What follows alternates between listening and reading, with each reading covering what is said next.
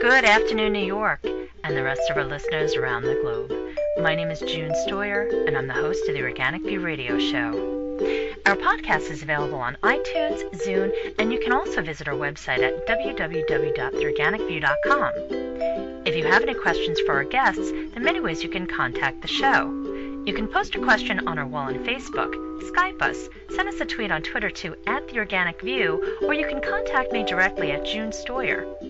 If you'd like to be on the show or would like to find out about sponsorship opportunities, please contact us at questions@theorganicview.com.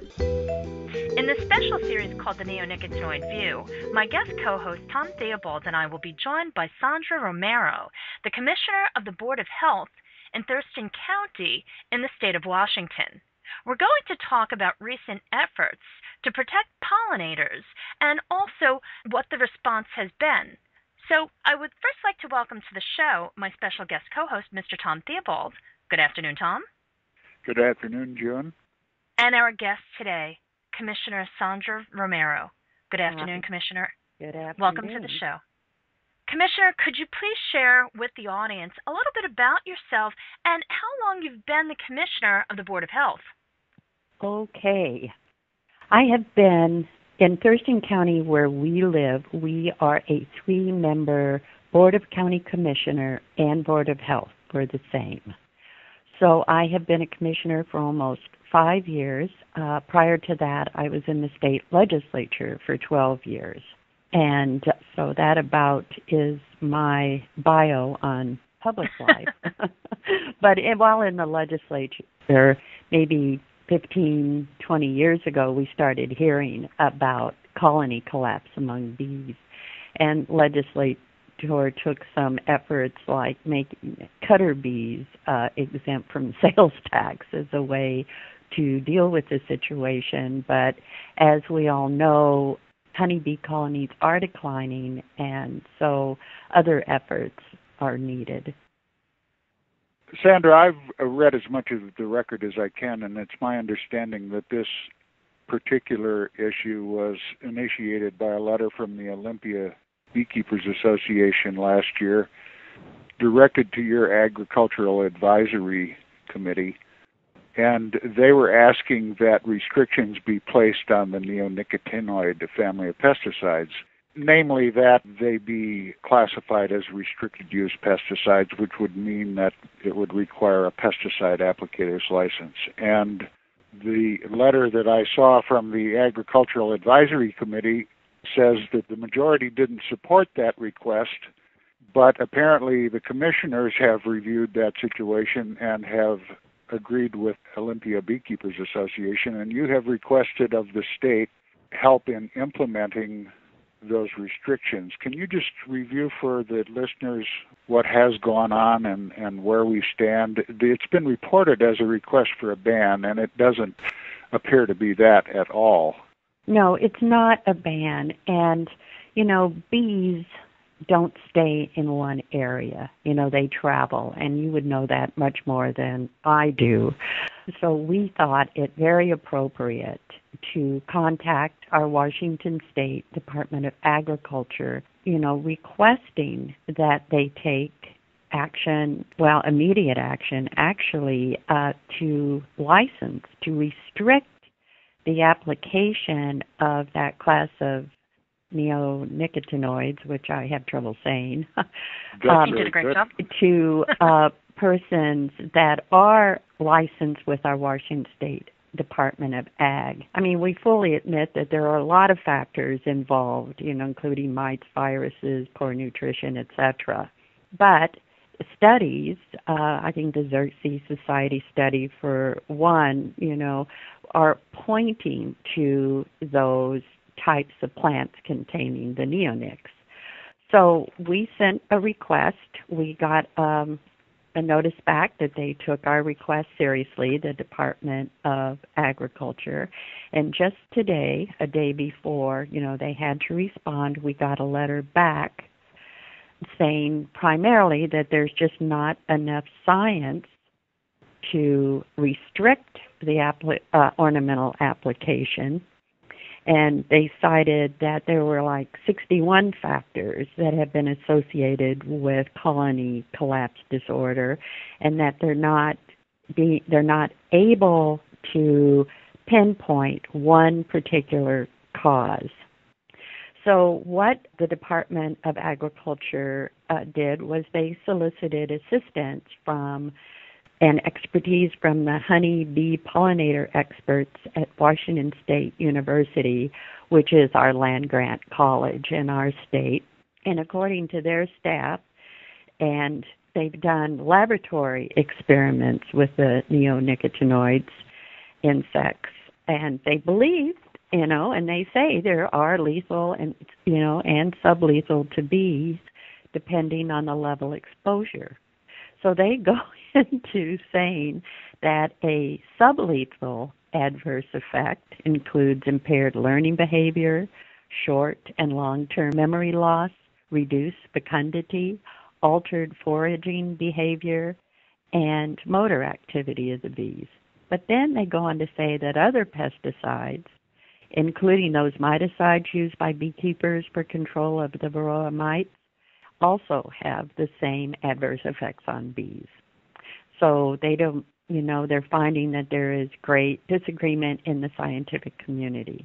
So we're not really excited about this letter that we received, but one thing, if you want to look at the glass is half full, it has caught their attention, and they're going to take some steps, and I don't know, you might think they're baby steps, but they're going to urge the EPA for a reassessment of those insecticides. They are also, independent of any required changes by EPA, request that restraints of the neonicotinoid insecticides voluntarily add pollinator protection statements to their labels. Request that our land-grant college, Washington State University, include presentations on pollinator protection in their pesticide licensing recertification courses, and provide technical assistance to pesticide applicators.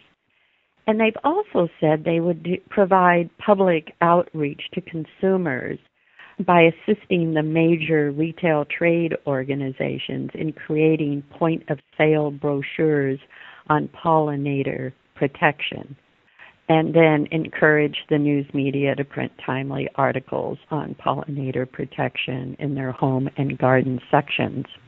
Bud Hover, the director of the Department of Ag, further stated that he was going to look for ways to fund and sponsor a study that could help him more clearly evaluate the risks of these insecticides.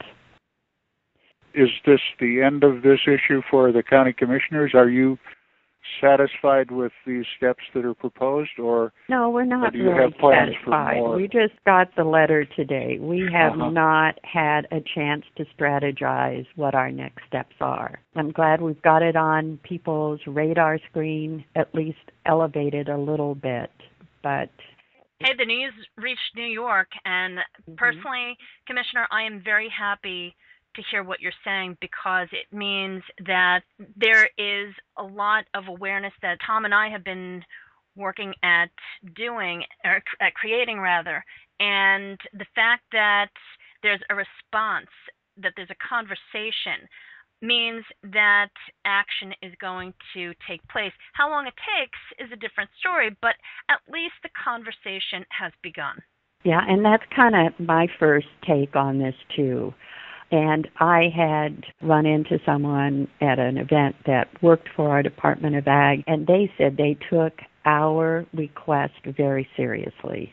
Now, you said in your letter that you were going to encourage the other counties to join you in this effort. Have you done that, and has there been any Yes, we response? have brought that up, and we don't know how many other counties have written letters at this time.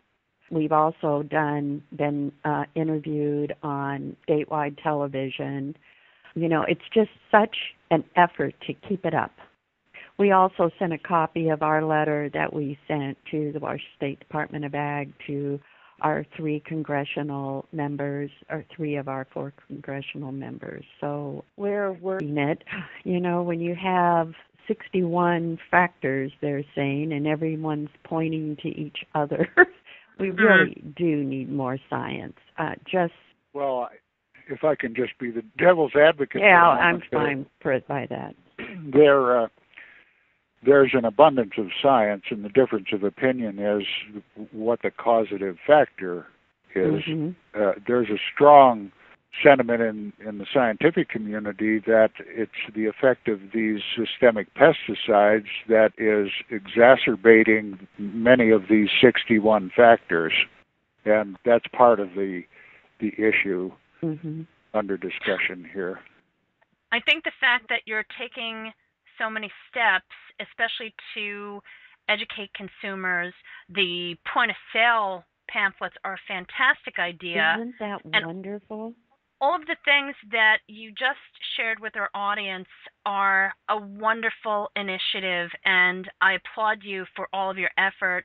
I look forward to having you come back and share with our audience an update at some point in the future, because I think what you're doing is really setting a precedent for other counties, not just in the state of Washington, but in other counties in the state of Washington, but for all states. I think it's tremendous. Thank you so much for all that you're doing. I really appreciate the fact that you took time out of your schedule to come on the show and talk to me and Tom, as well as all of our listeners. Well, yes, I've worked closely with our own county commissioners, and I know how stressful that job is and how many things you have to deal with. So I appreciate you taking the time to talk to us. Great, and I wish you luck. And if you ever find out that other counties, other states have taken even greater steps, we'd like to know. It would be encouraging to us. Okay? We'd be happy Sure to thing. do so. Thank you. You're welcome. And folks, thank you so much for tuning in. This has been June Stoyer with the Organic View Radio Show. Have a great afternoon, everyone.